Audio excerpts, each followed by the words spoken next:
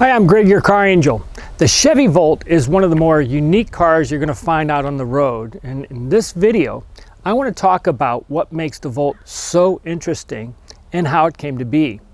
Now, the Volt was the car that GM was pinning high hopes on to prove to the world that they could build and actually sell a reliable and affordable EV. Its design is unusual and it has a small generator engine which powers the battery pack. But was the world ready for that? What makes the Volt such an unusual car? Why has it been discontinued? And finally, is it a good used car for you to buy? But let's start with its humble beginnings. The Volt has a long history going back to the 1960s, and I'd be mistaken if I didn't give credit to the earlier EV projects, including the Electrovare, which was based on the dreadful Corvair chassis. Now, these were not ready for prime time with the batteries, but the next project that came along was the Sunraycer project, which made the original EV1 possible, which in turn spawned the Volt. Now, the Sunraycer project was a small $75,000 program that allowed GM engineers to design and build an oddly shaped car named the Sunraycer. In 1987, GM, as well as 22 other teams, entered their cars into a 2,000-mile Australian competition for cars that ran strictly on solar power. The Sunraycer easily won the Solar Challenge race. Now, the EV1 and the Volt came directly out of that project. GM took the engineering accomplishments of that car and went to work on an ambitious plan to create the very first mass-produced electric car called the EV1. Now, the EV1 was a car that planted the hopeful seeds in the minds of many forward-looking car enthusiasts, and it was a foreshadowing of the future. It's actually unlikely that we would have any electric cars on the road right now if it were not for the original EV1. In fact, Elon Musk himself claims that Tesla was founded in response to GM's killing the EV1 program. For GM, though, it was an unmitigated commercial failure, and they crushed all but 40 of these fine cars, which were only ever available for lease. But before returning their EVs in at lease end, the owners actually held a funeral. And that was the sad ending of the EV1. And I'm actually serious about that. There was an EV1 procession and it was led by a hearse.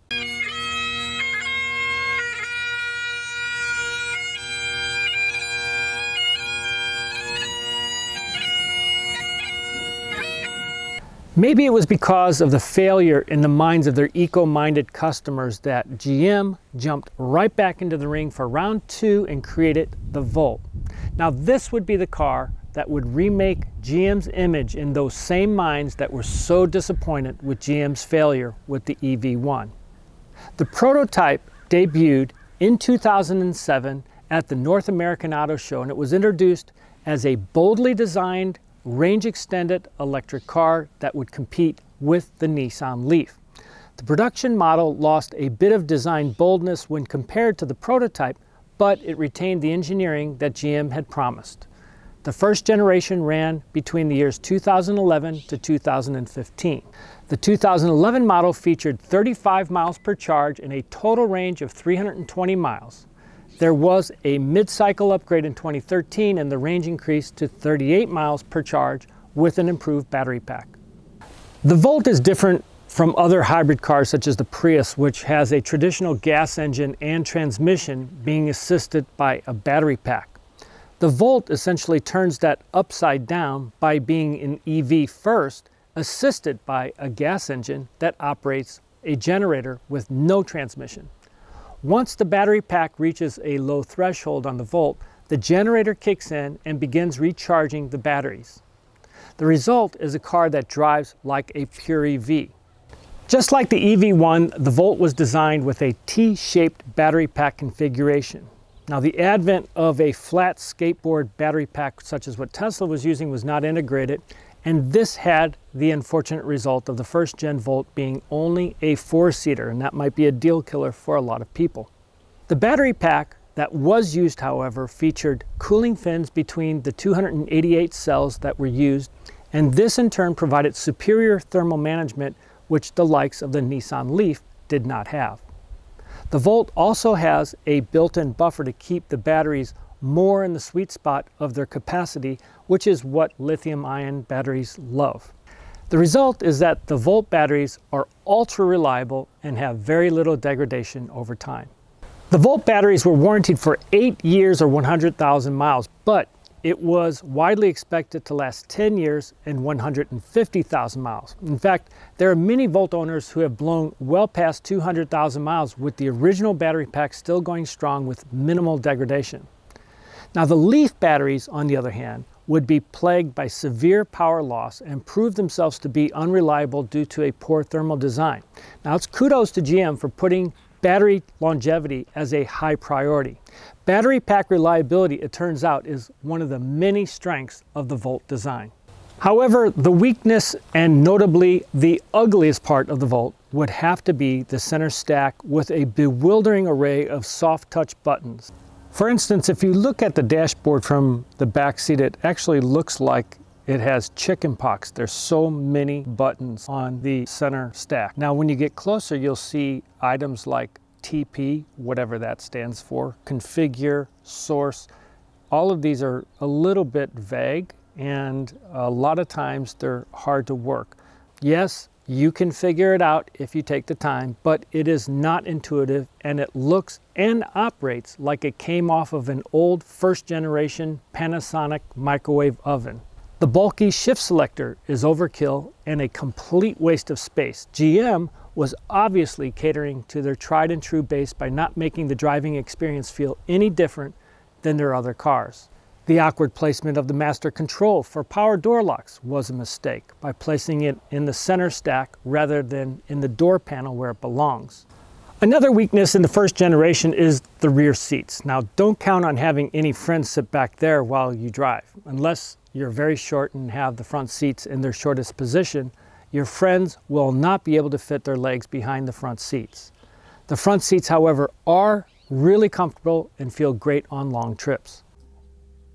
The Volt has a visibility problem, and as a driver, you're going to find that this A-pillar, being as thick as it is really an obstruction to seeing cars that are there, right? It's a very thick A-pillar, and it can get into your sightline very easily.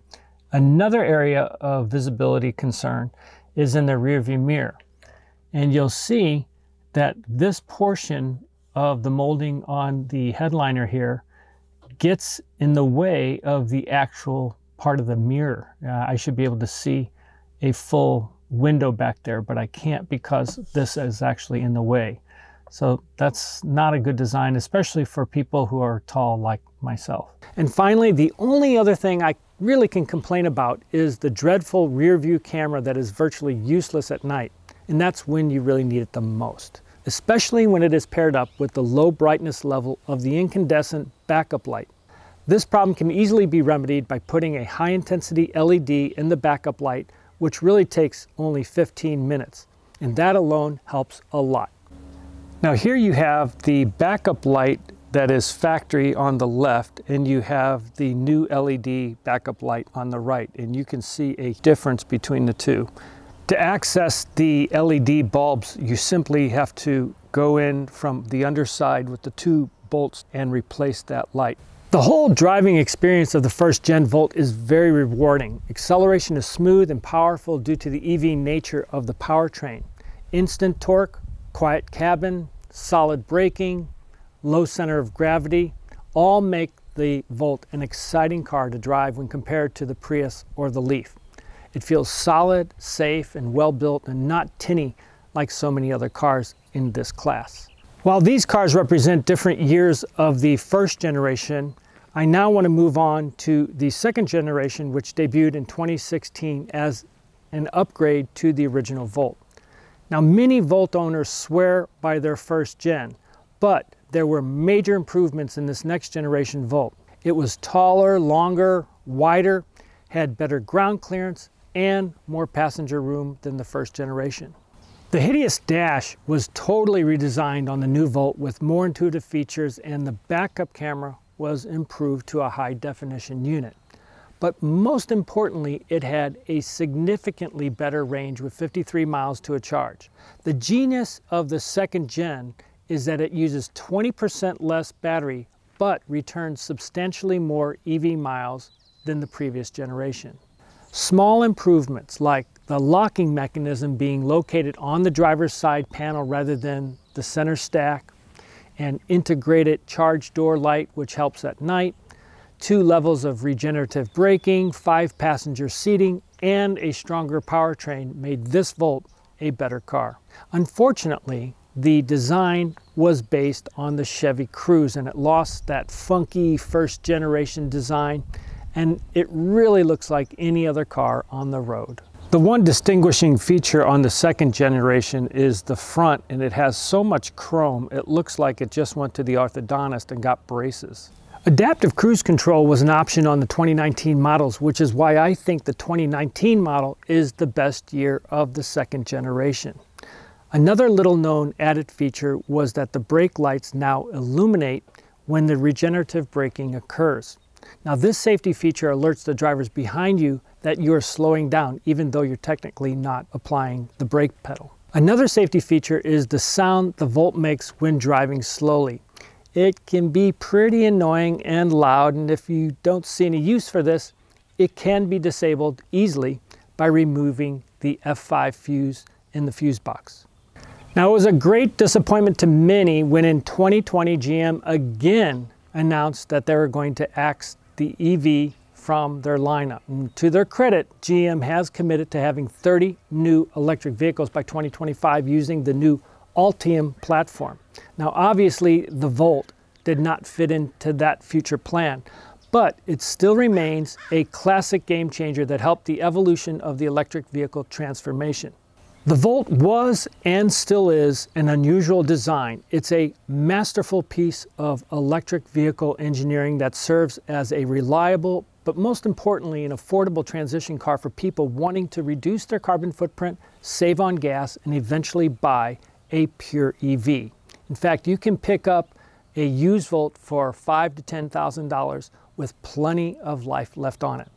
I'm Greg, your car angel. Thanks so much for watching. Be sure to like this video if you enjoyed it and subscribe if you haven't done so already. I'll see you in the next video. Take care.